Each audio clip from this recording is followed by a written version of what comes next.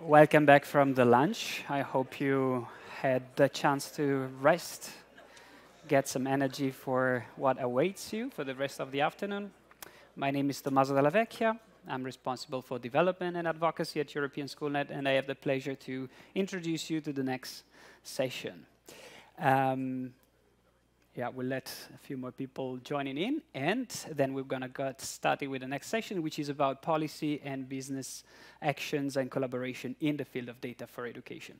So I'll sit down with my guest, which I will introduce to you in a little bit. We have also a guest from the European Commission joining remotely with us, Ioannis Gaviotis. Thank you for joining. And this panel specifically will actually look at some more practical actions, policies, initiatives that are happening right now in the countries, action by decision makers, by ministries of education and national, also local level, and also by companies and other actors.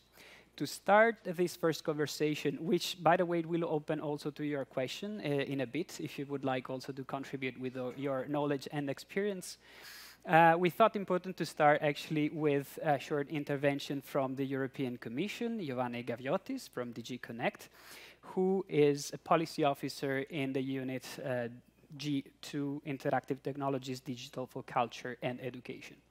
Ioannis is working especially on digital education for what concerns the areas of educational technologies, the application of artificial intelligence in education, and the European Student Card Initiative and the data space for skills.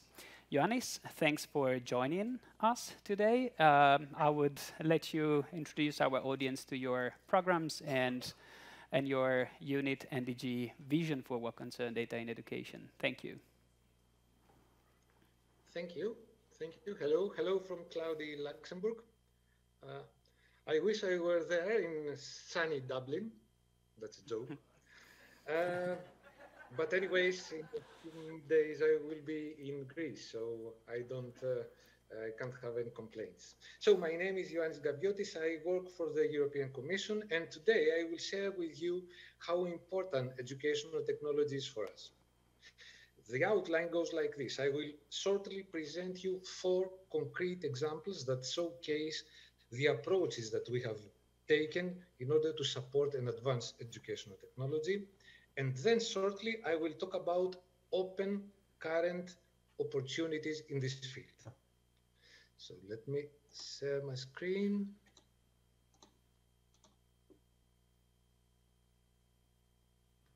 Okay. So first, I would like to show the spread of educational technology. And I have organized it in 2 axes. We all agree that educational technology has found its way in various educational settings, from primary school, secondary education, universities, and most notably for us, informal vocational lifelong learning. This is very important aspect of education and training. And of course, we will find educational technology in many learning activities along the bottom of the screen. So we have intelligent tutoring systems where the educational content is tailored to students' needs and progress. We want to relieve the teacher from the tedious task of student assessment. So we have automated assessment systems. And we certainly have been using educational technology to carry out clerical, let's call them, tasks, such as organizing activities, training resources, etc. And last, I would mention the possibility and the prospects that open with virtual reality or even augmented reality to enhance the training experience by simulation or via game playing. So, having testified to the ubiquity of educational technology, Europe recognizes its importance and actively wants to support it. So, I will continue with the 4 concrete examples that are just indicative of the actions or the ways we try to support educational technology. The first one is called Impact EdTech. The ultimate goal of Impact EdTech is to support the European startups and SMEs to move from promising prototypes towards viable projects. Impact EdTech sets up an incubation environment offering both business and access to market support and access to an educational ecosystem. I will not talk much about it because I know that some of you are well acquainted with this project, and I will move on directly to the next example, which is the DS for Skills. So this project aims to identify sources for skills data to be used for analytical and statistical purposes. And what do I mean by skills data? We're talking about databases of job offers, lists of curricula, certifications, inventory of topics studied at all levels of education. So the aim here is to try to inventory and collect those data and let them be as more accessible as possible to the people who actually need to use them to draw important and useful conclusions. Next one comes Empower ED. Empower ED, you may have not heard about it because it's a relative newcomer. It's a fresh endeavor that's been starting. So you won't find any information up to now in the web. But anyway, what's the goal behind Empower ED? Now, policymakers have set some goals, but at times they would use insiders' information about how to implement their agendas.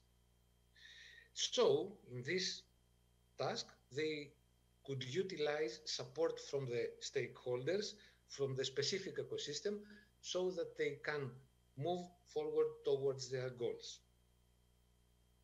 Now, I know that I already said many bad words in a few sentences, such as stakeholders, ecosystem. So I will move away from these things, and I will move on to a very pragmatic, very important, my favorite, let's say, initiative or project concerning education and technology.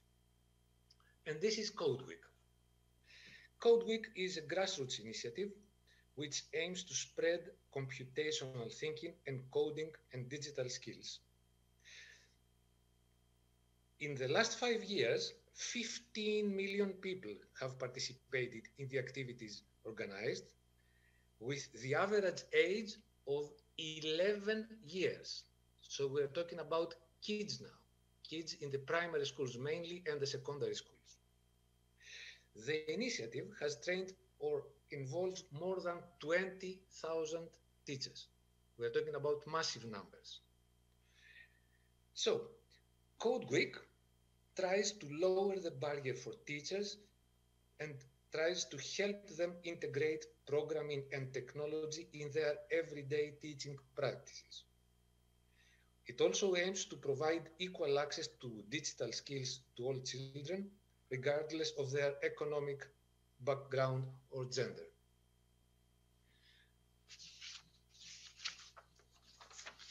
This would conclude the description of those examples, either existing or forthcoming.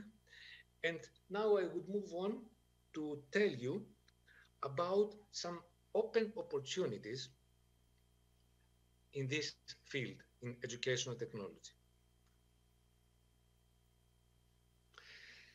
So there are specific policy initiatives in Europe, like the Digital Education Action Plan and the Digital Decade. I'm sure that you have heard about them. They have set very ambitious goals. For example, I would say about Digital Decade that it stipulates a substantial increase for ICT specialists, for IT people, and the skills of the public. And when we're talking about skills of the public, we are talking about basic digital skills for the general population. So all or a large percentage, the actual target is 80% of the population should have those basic digital skills by the end of this program, by the end of the decade. And we also aim to help with increasing the number of people having advanced digital skills. We're talking now about professionals, and we're talking about professionals not only in the IT field, because we recognize that you may not be an IT person, you may not be a computer person, a software engineer, but still you need in your area of expertise to become somewhat of an ICT specialist. You need to very well know how to use those technologies. And there are a lot of funding opportunities in the Horizon and the Digital Europe programs. I will just mention 3 of those open opportunities.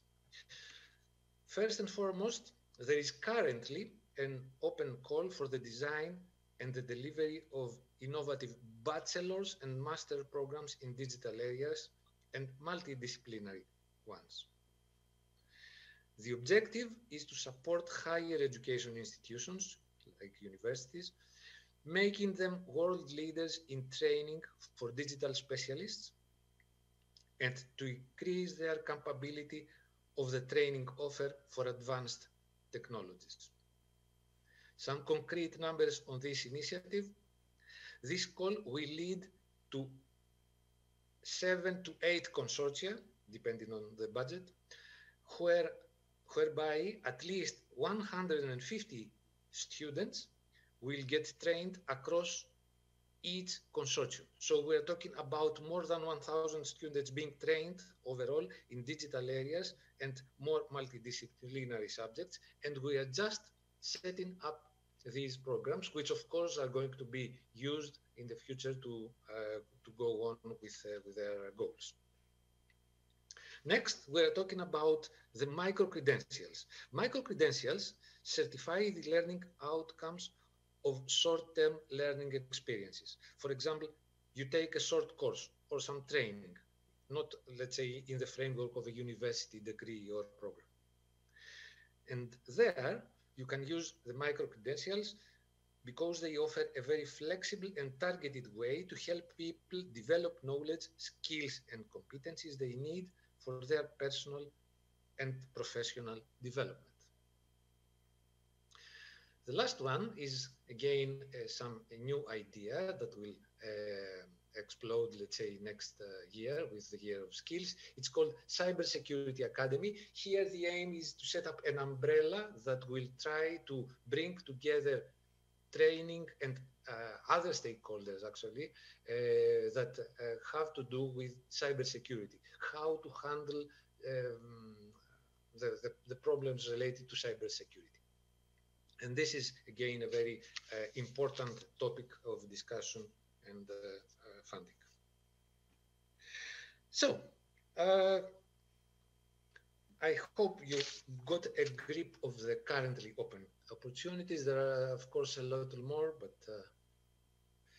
I would recap and close by trying to show that these examples that I have talked about before, they give the flavor of how active Europe has been in the field of educational technology and digital in education. So we have a two-way, let's say, interaction. From the one hand, we strive for the use of digital technology in education. This is educational technology. And from the other hand, we need more digital skills, both basic and advanced, to be on offer by our educational systems. And what's the final goal? The ultimate goal is to achieve what is called the digital sovereignty. And digital sovereignty is fundamental to build our own technological capabilities. Thus, we need to train our future workforce on solutions developed in the European Union and made by European educational technology people. Thank you.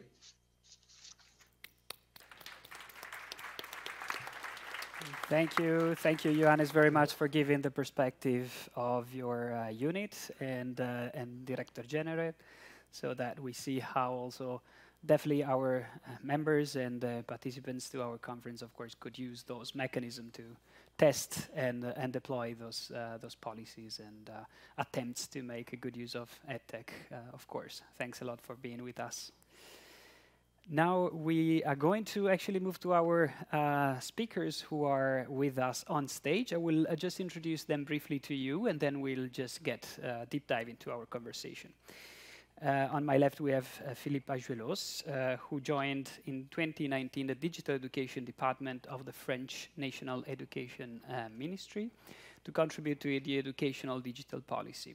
Currently, he is Ministerial Administrator of Data, Algorithms, and Source Codes. And of course, you can contradict me if I said anything wrong or add to it.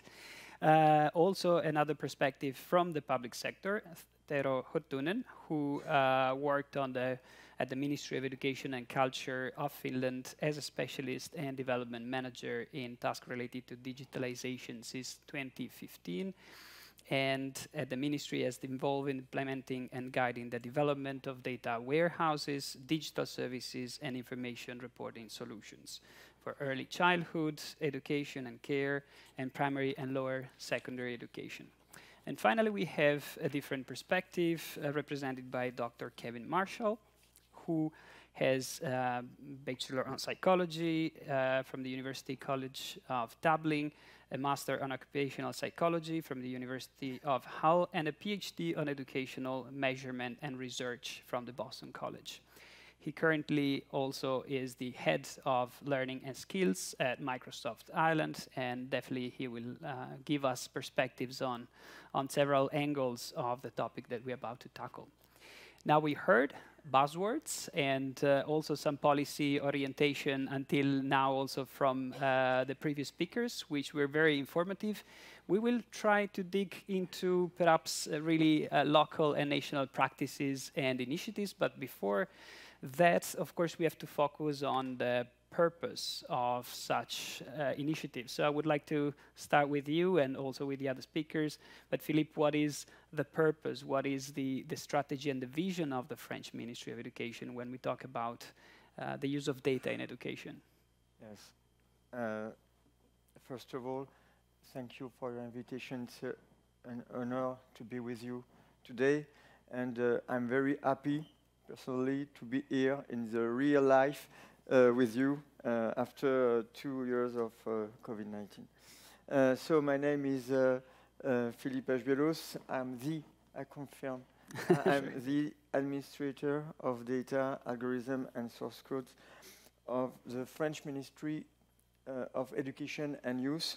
And my job is mainly to value the data collected from all the software information system used for the public service of education to improve services or create new services based on AI with research labs, EdTech companies, but also I have to train with million people in education and acculturate future generation, teachers, parents to technology with an ethical and civic approach.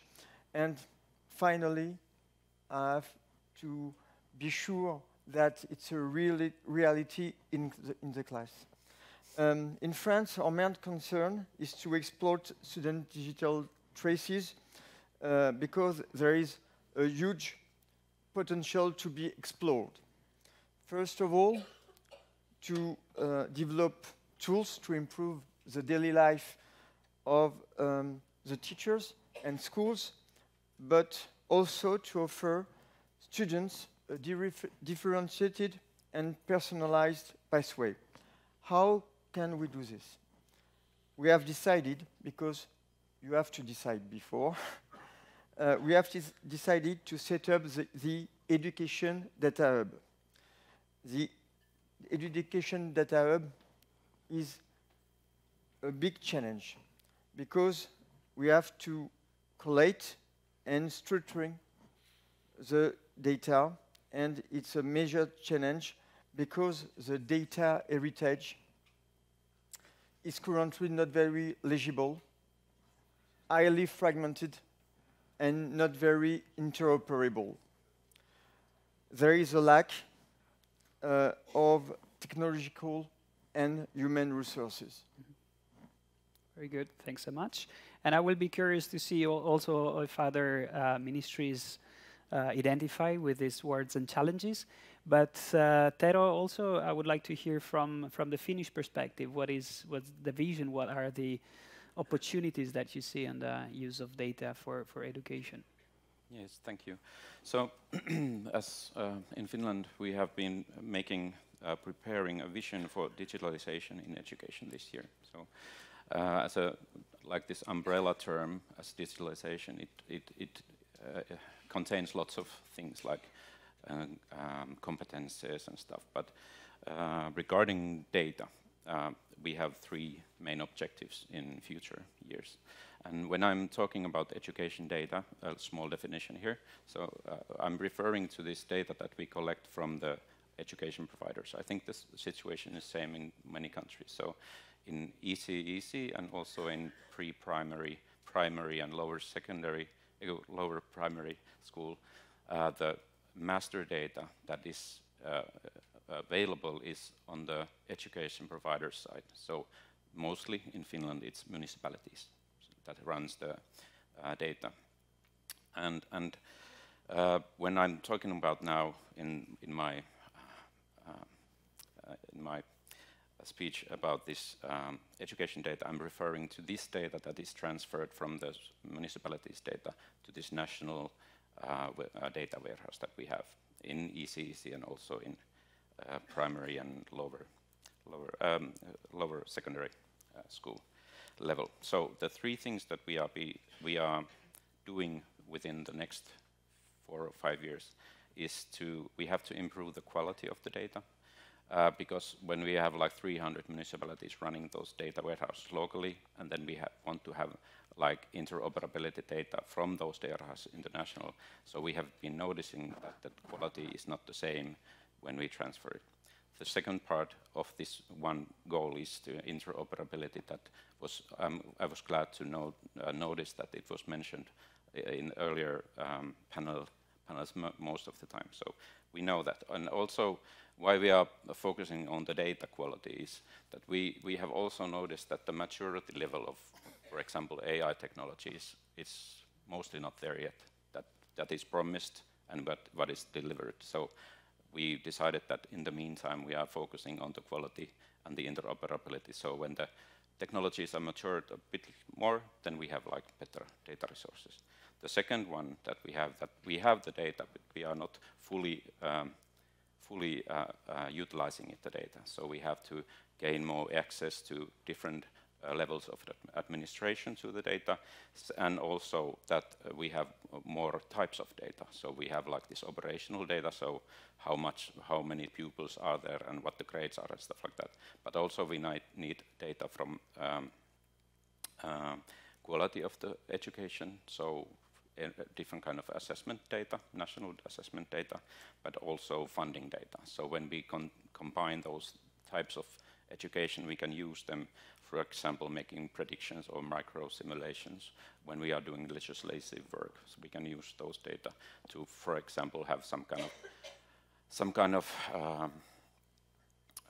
predictions. And the third part is supporting knowledge management. So when we have the thing that we have been thriving for is to have this common data warehouse nationally, so the education providers can use it, but also researchers can use it, and also other authorities. So I think that those are the three key parts that we are driving in our vision. Thank you. Thanks a lot, Tero. And yeah, it makes me think about something we discussed previously about the investment that is needed, the cost of setting up this system, warehouses and models to interpret data. Kevin, do you have a different point of view on it? What's Microsoft's stand on it in Ireland, perhaps, or also by your experience?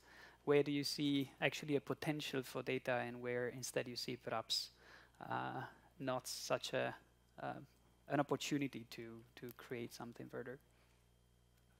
Okay, thank you. Nice to be here. I've worked for Microsoft for just over 19 years, but prior to that, I worked in Boston Public Schools for 15 years. And I was a data analyst, and I worked on, and this is in the 90s, so part of the work that I did was using data. The philosophy at the time in the States was all around data-driven instruction, using the testing programs and the results of the testing programs and the breaking down of the tests to try and help teachers think about their instructional practice, what was working, what wasn't working, how they could look at the test, what it was telling them apart from a result, a percentile or a stain score that like ranked the school or the kid within the classroom. A lot of experience in those days of thinking about the value of data as well as the potential pitfalls. And I think that work and those conversations have gone on for the last 30 years or so and are still very prevalent today and really critical. I think what's changed is the proliferation of data and also the proliferation of the technology that enhances certain products and services, and this notion, this language, which I think can be very confusing, one around digital transformation. What does that actually mean across the board, but what does it actually mean for education? And then you have this attendant knowledge or conversation around machine learning and AI, which I think can be very, very confusing and challenging for lots of us. And I work in a corporation that is aggressively moving in that way because the enablement of cloud-based technologies allows the computation of algorithms and solutions based on that data to accelerate at a pace that we've never seen before. So I think that's the first thing I would say, that there is that big macro challenge that's there. I think we're all facing it, both as consumers, as parents, and whether we're in a private organization or a public organization, the requirements around security, privacy, ethics, need to be paramount in all these discussions and need to be front of mind and when we're thinking about data and what data can do for us. I think, and I think that conversation can either be a very negative one or it can be a very positive one. I tend to take the view that if we pay attention, work collaboratively in some of these areas and deal with the areas of security, privacy, ethics, that it can be a very positive scenario for learners, particularly as the previous speaker talked about automated assessment and personalized learning. I mean, we need to deal with those issues before we get to that stuff, and actually what does that stuff mean, right? What does it mean and how would it work? The pandemic has highlighted the fact to me and to others that the end of year exams for 6th years across the globe didn't necessarily work in the way we thought it was, but you know what, that gives us a great opportunity to think differently and rethink some of the issues. But I think the fundamental issue, the data potentially has great opportunity, but it needs to be thought about at a couple of levels. There's a system level, which my two colleagues here have talked about, you know, a data lake or a repository, which is very, very challenging. There is the school level, and then there's the classroom level, and they require different understanding of what the data can do. And fundamentally, what we tried to do 30 years ago in Boston was actually to go and work with the teachers and skill up everyone in terms of what the data is, what literacy is, what it means, and I think we still need to do that. I mean, that's still an ongoing conversation about what is the data telling us, how do we use it, what does it mean, and I think that needs to be format in our minds as we move forward. And the work that I do with the system, particularly here in Ireland, is underpinned by working particularly with the universities, particularly in the research that we do, that allows us to work together to try and tease out some of these questions. Very good. Thanks a lot. And well, going to what you just mentioned and the research element as well, and the ambitious plans also to manage data at system level. One of the reasons that France was invited to introduce their initiatives in the panel was the education data hub that you briefly mentioned. Do you want to explain a bit more what its objectives are and how it would work? Yes, thank you. The education data hub project just began. The prefiguration phase was launched on the 14th of November, and our first steps is to discuss with the ecosystem stakeholders in order to build a project that best meets their needs.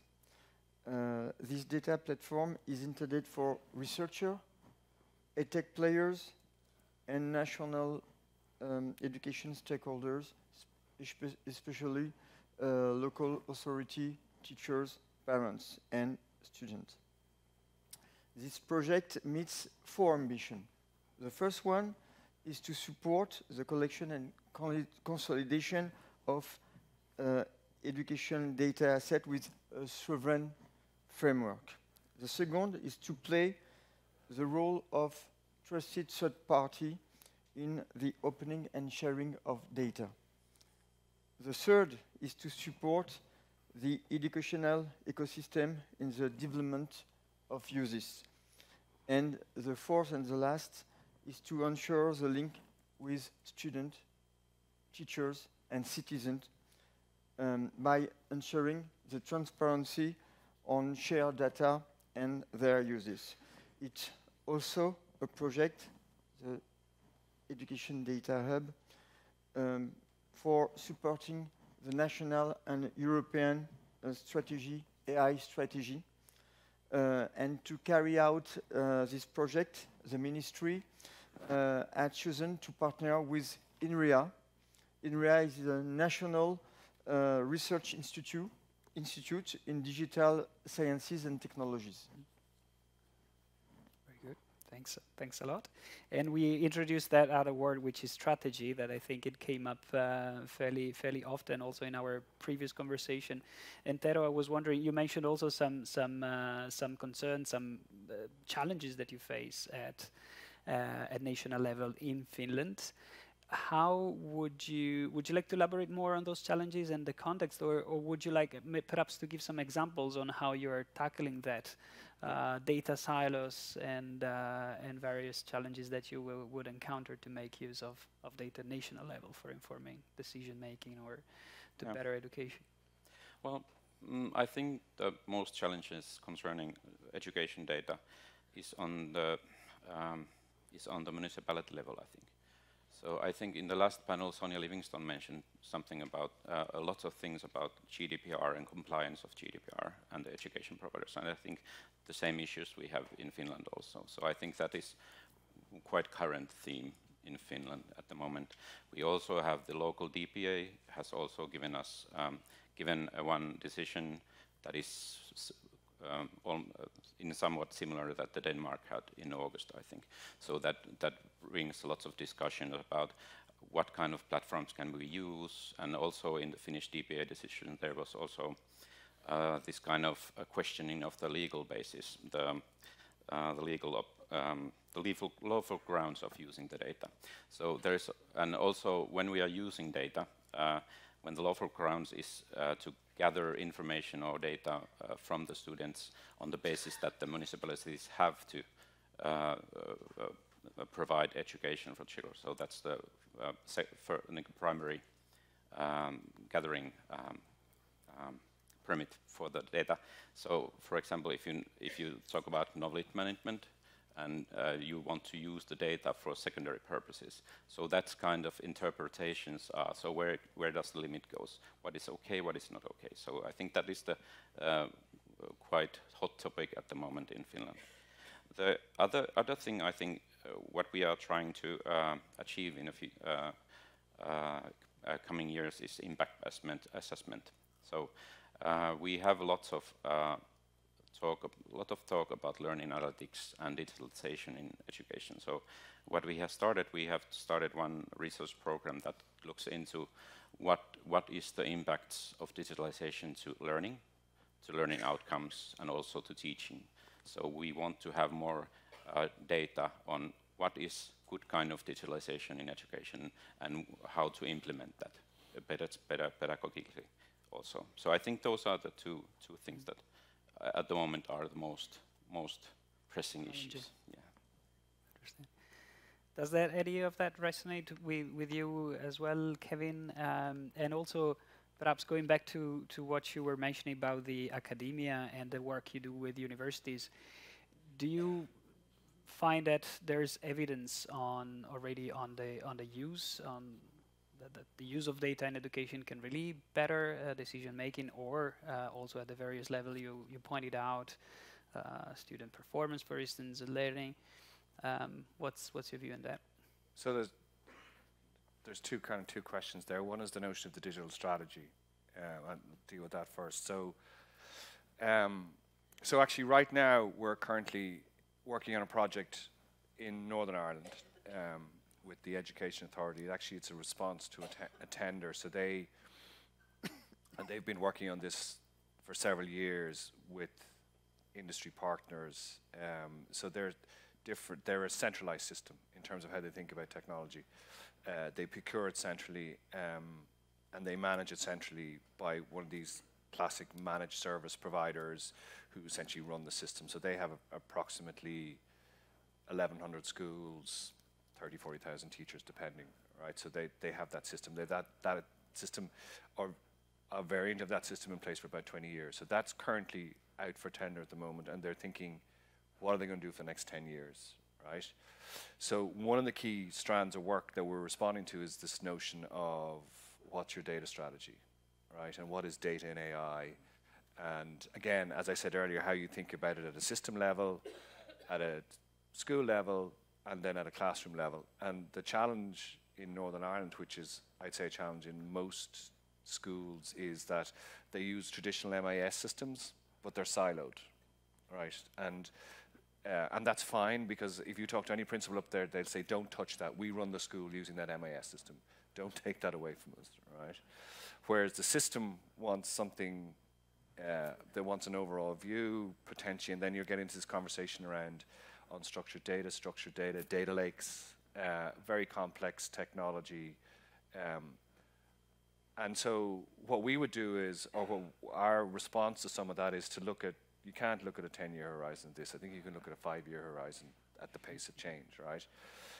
And then you can get into sort of strategic thinking around Horizon 1, Horizon 2, and Horizon 3, and how you might think about it, right? So we would respond to the system in that sort of response. So I think that's a methodology, and that would be a standard, potentially, methodology that you would see most consulting firms would potentially use to think about how you think about your data. But again, it's a conversation, because the data, it potentially is everywhere, and it's grown, it's amorphous, and that's fine. But if you want to think about what my colleagues here are thinking about, you need to have that picture, and you need to have that debate, and it takes time, and it's quite complicated, right?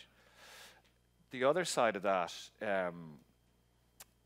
is, the data you're gathering, or analytics, or using data in schools, is it any good? Right? Does it make any difference? Like, does anyone care, right? That's a different question, right? So, and that's a harder question to answer, right? And if you go back to the literature over the last 30 years, Larry Cuban in the States has been really critical, or was really critical, of devices in classrooms and ed tech, and there's various different studies over the years as to the good, the bad, and the ugly. I won't comment on any of that. What I can comment on is what we're doing right now, right? So we got two pieces of work with two different universities, which are really, really interesting. The first is with Maynooth. So we have gone into the second phase of a longitudinal study where we have a grant funded by Microsoft Science Foundation Ireland to the Discover Science program, looking at STEM-based education for young women in disadvantaged schools. So we just finished phase 1 of that, which is approximately 1,000 young women. So we're collecting all that data, currently been analysed. The second phase will hopefully begin in January once the funding is approved, which will be a longitudinal study over the next 3 years as we increase the reach. We did in Munster, Leinster, now we're going to do Connacht and Ulster, which are regions within the country. That is going to be a co-funded PhD to look at the longitude progress of these learners through the system, through the intervention we make. So that's really exciting, really important. The other project is with DCU, and Deirdre Butler is in the audience there, is using Minecraft. So we've a cluster randomized trial design in place using Minecraft as the intervention and a whole series of outcomes across 30 schools. Now, and I think we've just about phase 1 complete in terms of data collection. It's really, really interesting because it's on the back of 2 things. One, it's on the back of a program of work we ran last year where we ran a Minecraft competition for primary schools and asked them to build Ireland's Futures Mine, build a world about sustainability, ran a competition in conjunction with the national provider. Very, very successful from a motivation, awareness perspective, but did it actually make any difference in the learning? Can't really answer that question. So now we've honed in the research to try and tease that out using experimental design techniques, right? Which is very, very popular in the States. So the States have been at this notion of experimental design, in other words, control groups and randomized controlled. Not so popular here, certainly not popular here, and not so popular in Europe. Gaining a bit of traction, but not as, States have put about 20-year investment in this kind of thinking, and some really interesting results have emerged, particularly in the area of workforce development, which is slightly different than educational tech.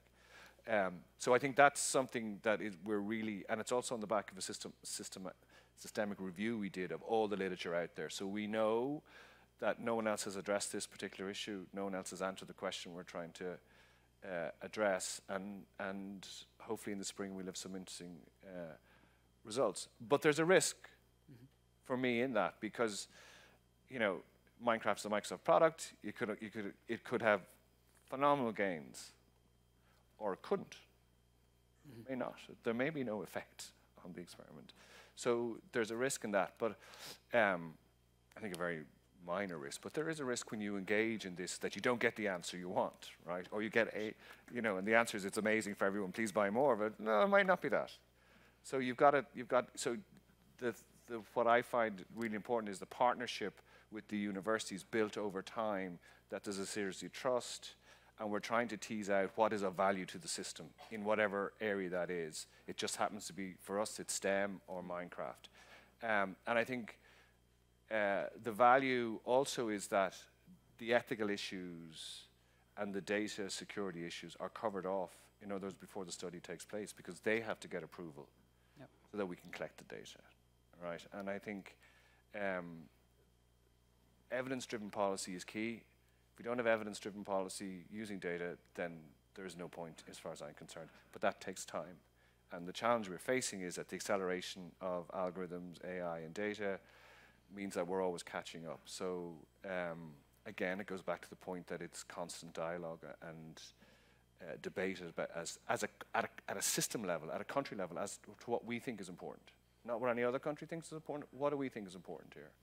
And how we want to use it. I think it's a key point. Absolutely. Thank you. And indeed, I mean, what was also mentioned previously in other sessions was that exactly that element of trust, of course, of systemic approach to it, to the collection and use of data. So definitely can build in that relationship in the long term for a certain purpose in a control, also to an extent, environment with ethical concerns. It's an important element.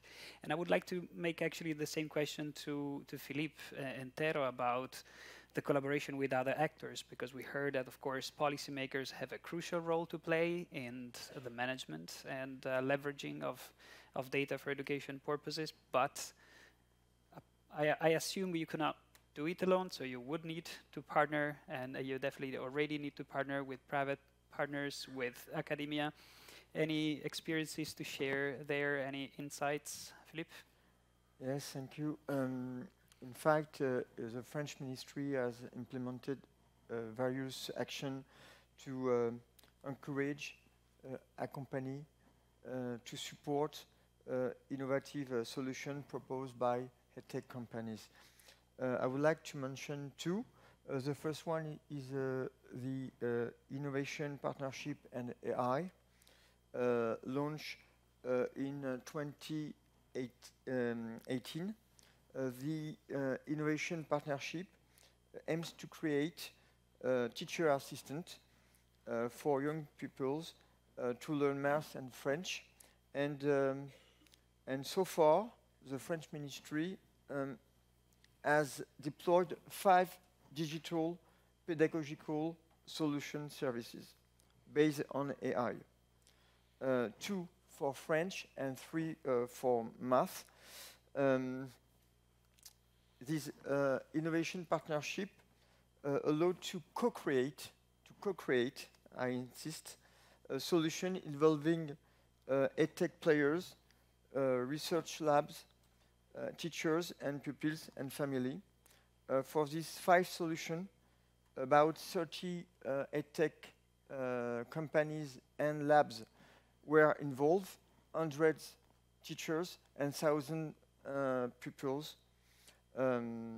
So it was a reality in class. These 5 solutions were deployed since September 2022. Moreover, I would like to emphasize another action. Since 2017, we have a special program called EduUp. It's a program to support edtech startup, and more than 70 companies have benefited from this program, and some of them won international prizes through this program. And all of this all of this initiative and support must be provided within frameworks that respect interoperability, accessibility, eco-responsibility, and obviously data protection. Very good. Thank you, Philippe. And I think that actually the last part resonated with something that we were actually exchanging about, Tero, that meta model for data that could potentially benefit also smaller companies. But in general terms, could you also share your view about the collaboration that you have had or other organizations are having with other stakeholders in Finland? Yeah, so I think when we are talking about edtech companies, we are talking in a wide scale. So we have companies like few persons with laptop type of company startups, and also on another side there is like Microsoft and Google and Apple and those big companies. So I think the edtech sector is quite big, and also there's lots of different kind of players. But I think, and in Finland, I think the ministry's role or the National Agency for Education's role, I think it's quite interesting because the municipalities make contracts with the companies on the services that they use. And the municipalities or the education providers talk to us that what they need from the companies, and the companies sometimes or often comes to us and say, what do we want in the future? So I think we are in some kind of in this kind of intermediary body in between. But I think, and also another thing, there is like this cultural thing that has been happening. So when I started in 2015, and we were trying to, we implemented a meta model for learning material. So we have made this local nationwide meta model for learning material that uses LRMI and Dublin core elements on it. And in 2015, 2016, when we started, there was lots of resistance towards that. So every company wanted to have their own, and it was seen as this kind of competitive edge to another company. So, but at the moment we have been approached by the companies that they want to use this similar model on the learning materials. So I think what we can do to level the playing field, for example, for the smaller one and the mid-sized companies, is to provide these meta models that they can use on their software or planning of those digital platforms or apps, but also there are also services that we can provide. For example, one of the services that we provide at the moment is the National Agencies for Education's single sign-on service that both the municipalities can use and also the companies can use. And I think these kinds of services are familiar to other countries as well. So I think those kinds of things that we can do. But there's also been discussions that maybe the ministry or the agency should do one size fits all kind of service to everybody. So I think that's not the way we should supposed to go. So it's not the government's place to have this kind of one ring rule them all type of platform. But at the other hand, I'm also concerned, as in the last panel, I'm also a bit concerned about the commercialization of the learning environment. So we have to look into that as well. So I think we need this kind of discussion that what is good platform for education, and what is there any like national or European wide standards how to do them. So and when we need this research to base this development on. So when we have research that says that this is good approach, this is not so good approach, then we can implement those into standards or something like that. But interoperability work is hard work, and it requires that all the parties agree on that. So there's also this, if we go and invest in interoperability work, we have to think about what is the return on investment. So that's I think one of the discussion. And before we got all the actors in the same table talking about that, it's a very, very, very big effort. Yeah. Thanks. Thank you. Thanks a lot. Before going on with the questions, I was just eager to see if anybody would like to ask any questions to our guests or would like to share any experiences, perspectives from your own countries, if something clicked about what was mentioned until now. Yeah. Thank you. Okay, hello. I'm Karol. I'm from Poland. I represent a edtech company. In a nutshell, we take care of teachers' professional development. We teach them how to use technology in a way by passing technology to students and focus on onboarding, training, methodology, really.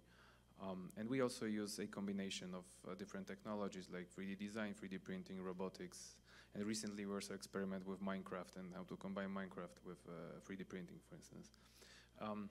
So in a nutshell, I represent like a smaller like SME type of companies, and I think our challenge is to get access to, let's say, ministries of education or people who are running pilot projects, because this is probably a win-win an arrangement that we can think of. So, namely, we as a small company are very focused on, and there are like hundreds of smaller companies within Europe spread across all countries that have distinct knowledge about the education system, about the needs for teachers and all of that. So in our case, what will be very helpful is to help us get exposure to Ministry of Education, agree on some framework how to cooperate, provide some funding for us to create meaningful pilots, follow the advice of the teachers and exactly measure what's working, what's not, dependent on the specific case by case in every country, and then create, like co-create a evidence-based solutions that can meet certain countries' needs. Because the running situation is that we have big players who come up with like standardized solutions. I think they don't put much effort on providing long-term service and support for teachers to get around and to help them be better at work.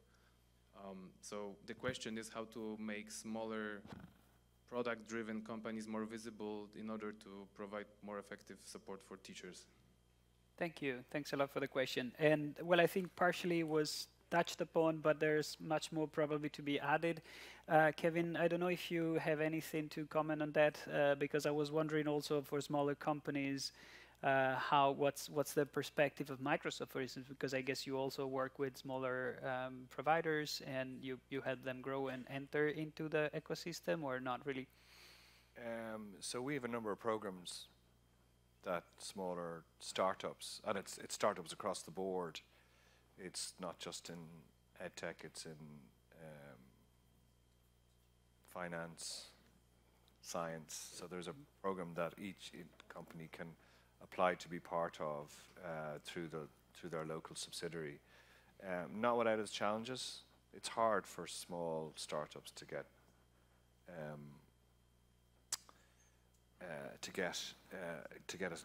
integrated into bigger companies and into the ministry.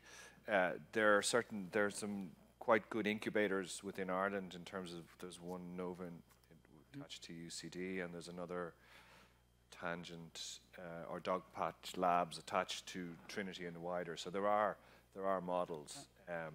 It sometimes just, it's luck and it's a bit of timing, and it depends on the solution. You know, that at a particular time there's a particular piece of technology that adds to, say, whether it's our platform that captures some of the imagination of schools. But it is difficult, there's no doubt about it. But it is the lifeblood of the system, so it does need a bit of work, and it needs investment, and probably needs a relook at from a European perspective as, is there a better way to do it? Absolutely, yeah. I think the experience of the Impact EdTech program went along that line, actually support startups in the EdTech sector, but also create that shared understanding and consensus around what's useful, for instance, for education. It creates awareness on the ethical concerns that are attached to it. Do you want to comment or add something to what you already mentioned about the involvement or support to startups into national pilots, for instance? Do you want to begin? Please. Yeah. So I agree. It's a hard process, and the startups that come, for example, in the ministry are always disappointed because we cannot say that to the education providers that here's a good product, buy it. So that's not our role. And I think in Finland, for example, if you would like to come to Finland and have some kind of market, there are like two I think approaches. One is this kind of startup acceleration program that is funded by the other branch of the government, and then there are these exhibitions annually that is called, and there is like this vendor sales, but I don't have, unfortunately, the silver bullet for that. Yeah. I don't know how does it happen in Poland, but in France the question was asked a long time ago, because many offers from edtech companies and many failures. So we decided to have two action, as I said, big action with a fund of 16 million euros for the first partnership, innovation partnership, and we are going to put 36 million for the 3 years coming, and for the smaller tech companies, we have this program EduUp. This program is open for all the tech companies, French or foreigners. You have to respect data protection laws and the ethic and confidence framework of the Ministry of National Education, and means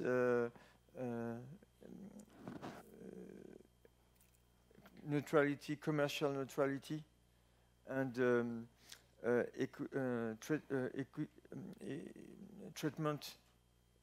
equity treatment, sorry, and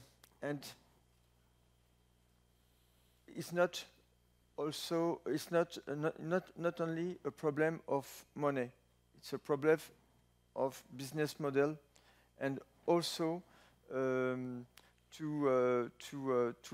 co-create something useful with meaning for teachers. And sometimes, sorry to say that, but I'm very humble. Just my language is difficult for me. But the problem is that you have a good idea, but it's not the tools for teachers. It's your idea. So what we are going to do is to permit you to co-create tools with teachers and pupils in field experimentation during 1 year with EduHub program.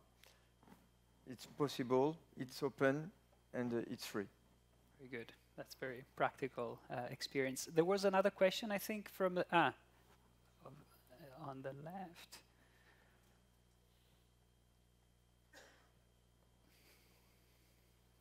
Hi, my name is Barbara Wasson. I'm the professor at the University of Bergen in Norway, but also the director of the National Center for Learning Analytics, which is funded by the ministry since 2016. And sometimes I think we talk past each other because as a researcher in learning analytics, when we're looking at it, we're really looking at classroom data and how we understand learning and learning processes and things. And then when we look at the data that when we hear talking on the policy level, we're talking about the traditional data that we've had for a long time. And we sort of don't have a matching between this. And I think that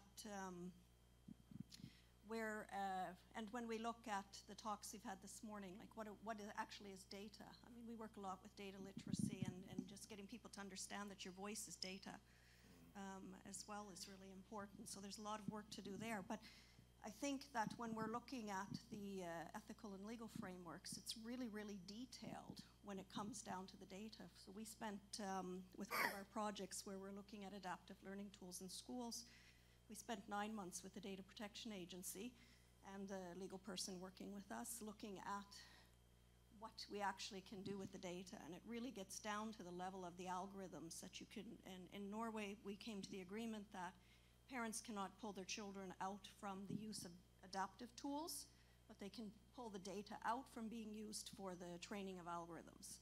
I mean, it gets down to that level. So I think we have such a wide spectrum of issues about the use of data that we sort of need a better mapping of what data is actually being used at the, at the national level in the ministries, all the way to what's going on in classrooms. So it's very diverse, and there's a lot more work needed. Thank you for your comment. Anybody would like to address that point, Tero? Yeah. Yeah, I think that was a very good commentary. I thank you for that. And I think also it's time. There's requirement also to discuss about the data itself, lifespan of the data. I think we have this notion at the moment that when the data is collected, it's eternal forever. So I think we have to also discuss about when the controller is making contracts with something, it has to very in detailed level describe how the data is used, when the data will be destructed and stuff like that. I think there's lots of things that we have to improve in the compliance of the GDPR, I think, and I just wanted to add. Yeah. Thank you. Anything? Yeah. We talk about data literacy and transparency of algorithm, but because we are, all of us, we are convinced that what we are doing is useful and there is a meaning. But outside, especially in France, many of the teachers think that it's not useful and they are afraid about that. So when we talk about data and transparency, we have to make them touch, really touch, and we co-create algorithm with them. We try to make them understand what they are using this tool and not this tool, And why they have to do it? With the liberty of pedagogical that French constitution assure to the teacher, French teacher. So we have to make them touch the reality of not that is real. I don't know if it's I can express better. In a way, we have to make them understand that algorithm is a solution among several solutions. It's not the best, but it's a solution. And we have to work to improve algorithm. And what's happened in daily life, we put money, and at the end, we have no money to go on, and it's a problem because the algorithm that we use is the only one, and we make it the best, and it's a problem, and the only one, and it's a problem. And we need some determinism for the machine. When you ask for the computer to be determinism, what does it mean? 2 plus 2 makes 4. That's the reality of the machine. And when you calculate it's complex, you need some determinism. But for the human beings that we fight against determinism. And that's why we have to acculturate, to make them understand why they need some type of tools to make them an easy, make them the daily education day more easier. Okay, thank you. There was perhaps, I hope it's a comment, perhaps, so it's, please go ahead because we have very few minutes. Please do. The microphone.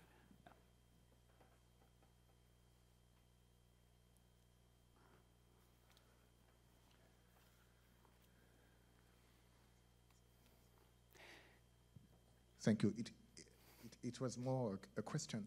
To what extent do you see or do you use public procurement as a way to strengthen the collaboration between ministries and businesses? Would you like to take this? Yes. We launched a program 7 years ago, and we